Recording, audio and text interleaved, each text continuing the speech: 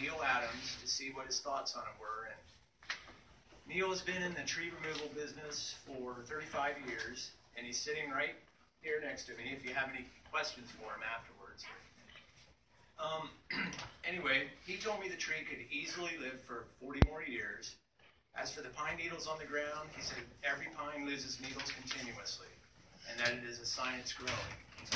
As for the root system being damaged because of the drainage problem, he didn't feel that the tree would be affected at all because the roots only go as far as the branches, and there are several roots that could be used to avoid the tree.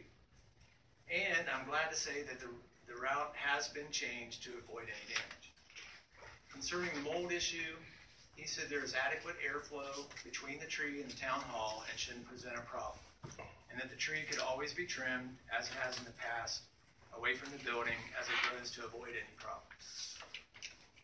As for the committee's plan to plant a deciduous tree, such as an oak or maple, he felt that would be a mistake, as deciduous trees are notorious for destroying foundations and sidewalks because their root systems are much more extensive than pine roots.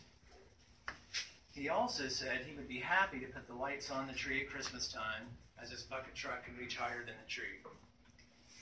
And from what I've heard from the committee, the renovation can proceed with the tree still up. So why not enjoy it until there are signs of it being unhealthy or being a risk to people?